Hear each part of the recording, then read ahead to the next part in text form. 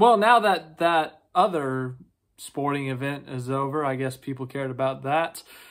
It's Daytona 500 race week, baby. The real sport happens now.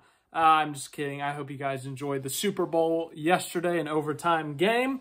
But yes, the Daytona 500 is 6 days away. Well, it could be more because, of course, it's supposed to rain on Sunday in Daytona. But before that, I've got some news to talk to you about, one of them being the Daytona 500 entry list. We're going to talk about that, see who needs to qualify for the show. And then we've got some other random news stories, legacy motor clubs in a different series now. Shane Van Gisbergen has a new sponsor. But before that, I wanted to tell you guys, I announced it in the video yesterday when I did my full 2024 NASCAR season predictions, which, by the way, if you haven't seen that, go check that out. Put a lot of effort into that one. Glad you guys are enjoying it so far. A lot of you have shared your predictions with me. Some have been bold. Some have been really good picks so far, really good predictions. So I'm looking forward to seeing what more of you all have to say, so make sure to go check that out. But the other thing, the thing that I announced yesterday was that we are going to be doing a fantasy NASCAR league. I will put the link in the description of this video. It's out on the community post, but feel free to join our NASCAR fantasy league. I think we got like 8 members already. I don't know if there's a certain amount of people that I want in this thing. I don't really care. It can be 5,000 if that's possible, 10,000. That's obviously a number that won't hit, but you know, if we could get a good chunk of people, it'll be a fun time. I'll share the results of every week with you in the post or live stream or whatever. But yeah, it's just something to have fun with the channel, everyone who watches, that kind of thing. So make sure to join that league. But on to the news that we were here to talk about, NASCAR news. The first one is extremely random, and I don't know where this came from, but Legacy Motor Club, Cup Series team, obviously. They have drivers Eric Jones, John Hunter Nemechek, and part-time, they have 7-time champion Jimmie Johnson. Jimmie Johnson co-owns this team, and he has decided to open up a new branch of motorsport with Legacy Motor Club. Is it IndyCar? Something that he's raced in? No. Is it like a monster truck or something? Once again, no.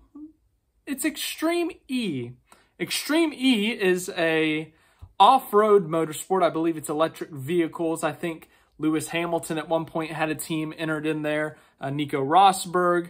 But other than that, I don't know much about it. But Jimmie Johnson has decided with Legacy Motor Club to open up an Extreme E team. The drivers are going to be Travis Pastrana. We obviously know that name. He raced in the Daytona 500 last year.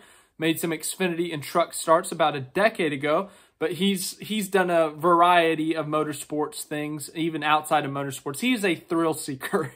He'll jump out of planes. He'll drive a car out of a plane. He'll drive a plane out of a car. Whatever he's got to do to give himself that adrenaline rush. But it seems like him. And then the other one is Gray. Is it Leadbetter or Ledbetter? Got to be honest, I'm not familiar with that driver. But they will be in the Extreme E Series. That was very random. I don't know much else about it, but Legacy Motor Club expanding their horizons. How about that? Next up, we have Shane Van Gisbergen. He will be making his first full-time NASCAR Series appearance in 2024. Of course, made select starts in the Cup Series and Truck Series last year. 2 in the Cup, 1 in the Truck. And this season, he will be full-time in the Xfinity Series with Colleague Racing through a deal with Trackhouse. He will also be making 7 Cup Series starts in his new career, also with Colleague Racing, and that deal once again through Trackhouse Racing. But he has a new sponsor. Well, new to NASCAR, that is. He had it as an associate sponsor in that Chicago win. They were on the C post, but now they have a primary. And that is Quadlock. I've got to admit, I've never heard of this company. I'm not too familiar with phone accessory brands. You know, the clips in the car or the phone cases. I've had the same phone case for like 6 years now. I don't have a fancy device in my car to hold up my phone. But this is what it seems to be. They are actually an Australian-based company. So an Australian sponsor coming over from Australia with Shane Van Gisbergen. to sponsor him on his new NASCAR journey. It's a cool story. They got themselves a paint scheme. Get yourself a look at it. SVG, they're going to make their debut, it says, on June 1st at Portland International Raceway, which is a road course, and they will be an associate sponsor throughout the season. So SVG bringing over one of his Australian sponsors to the US of A, and he is going to have them on the car for a few races. So that's cool to see. We already knew that WeatherTech would be one of his sponsors in, I believe, the Cup Series. I know the Xfinity Series, they've already released the paint scheme, but is he also having that in the Cup Series as well? I cannot confirm that, but I swear I remember reading something about that. Anyways, SVG's got himself some sponsors. He's got Quadlock. He's got WeatherTech. I think Wendy's is going to be with him at one of the Cup races. So SVG, he's got himself some sponsors in 2024. So now we'll see how he does. We are just 5 days away from his Xfinity Series debut. That's kind of crazy. He's also going to be racing in the ARCA race this weekend. Next up, we've got, we got a not fun topic. NASCAR and the teams are once again, they are still negotiating this charter deal. They have not settled on anything. They have not signed anything. It expires at the end of the year. The teams want more. NASCAR doesn't want to give up more. And they're butting heads right now.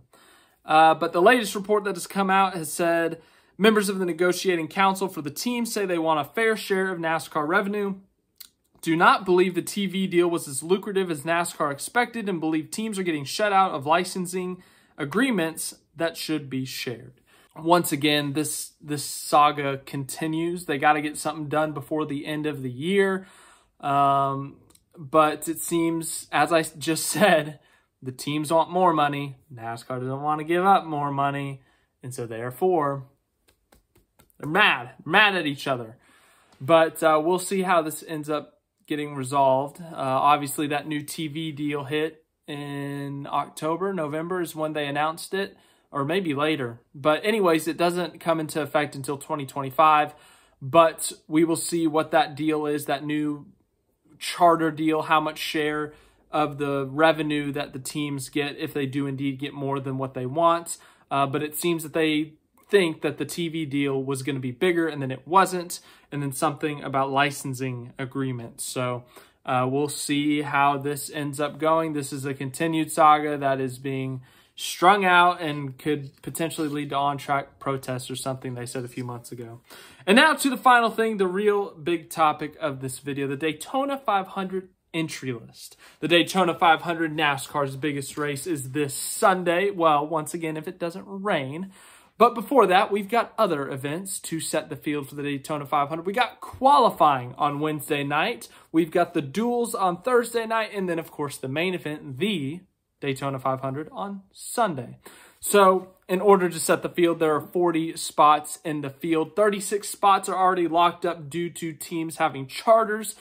But that means that 4 spots are available to complete the 40-car field. Well, there are 42 entries in the Daytona 500. That means 2 teams are going home come late Thursday night. So it's always fun to see, you know, who makes the race, who doesn't make the race. It's heartbreaking for the team who doesn't make the race, but it gives a little more excitement to the weekend, you know. Usually we see 36 to 40 cars every single week. We never see them go over the 40 car limit. So it's very rare we get to see a car knocked out in the Cup Series. But the Daytona 500, it always happens. So those 36 cars locked in, let me tell you them. Ross Chastain, Austin Cindric, Austin Dillon, Josh Berry, Kyle Larson, Brad Keselowski, Corey LaJoie, Kyle Busch, Chase Elliott, Noah Gragson, Denny Hamlin, Ryan Blaney, Chase Briscoe, Riley Herbst, AJ Allmendinger, Chris Buescher, Martin Truex Jr., Christopher Bell, Harrison Burton, Joey Logano, Bubba Wallace, William Byron, Daniel Hemrick, Michael McDowell, Todd Gilliland, Ryan Preece, John Hunter Nemechek, Eric Jones, Tyler Reddick, Ricky Stenhouse, Alex Bowman, Justin Haley, Ty Gibbs, Zane Smith, Carson Hocevar, and Daniel Suarez. So those are your 36 guys locked in. But who are the 6? Who are the 6 drivers that have to fight for 4 spots? Those 6 drivers are Kaz Grala, TBA. Wow, he sounds like a great driver. David Reagan, Anthony Alfredo, BJ McLeod, and Jimmy Johnson. So Those 6 guys, I think 2 cars get in on speed. That means that on Wednesday, 2 cars will lock in on their qualifying pace, whoever the highest 2 open cars on. I could be wrong on that, but that's usually how it goes. 2 cars lock in on Wednesday night with their speed, and then 2 cars lock in after the duels. But it will be Kaz Grala. It will be whoever the driver is of the number 44 NY Racing team. It will be Jimmy Johnson, BJ McLeod, David Reagan, and Anthony Alfredo. Who will make the Daytona 500? Give me your predictions in the comments. I want to see who you guys think is going to miss the Daytona 500. It's an interesting topic. It got brought up in a live stream last week, and I had not been thinking about it, but I've got my predictions, but I'm not going to let you know now. I'll let you know later. So that is your entry list for the Daytona 500. We now know the open cars who has to fight their way into the Daytona 500, the guys who are not locked in. But yes, that entry list is available online if you want to go see the sponsors of each car. Zone is on the 8 car. Chili's is on the 7 car. Chili's. My grandpa loves that place. Good food. McDonald's is on the 23. Monster Energy is on the 54. Whatever you want to see, you can see it. But that's all I got for you guys today. As I said, make sure to go sign up for the NASCAR Fantasy League that we have started. And it'll be fun. We'll have a lot of fun with it. But it's Daytona 500 race week. We have Speed Week. Not Speed Weeks. Speed Week. We got Wednesday, the qualifying for the race. We got the duels on Thursday. We've got trucks on Friday. We got Xfinity on Saturday. And then Sunday, if it doesn't rain, the Daytona 500. I'm so excited for it. I hope you are too. I will be doing videos after, let's see here. I'll do a video after qualifying. I'll do a video after the duels, video after the 500, TBD on trucks and Xfinity, but I'll let you know. Any other news, any other updates on the channel, I'll let you know in the community post. Hope you enjoyed this video. Have a great rest of your day.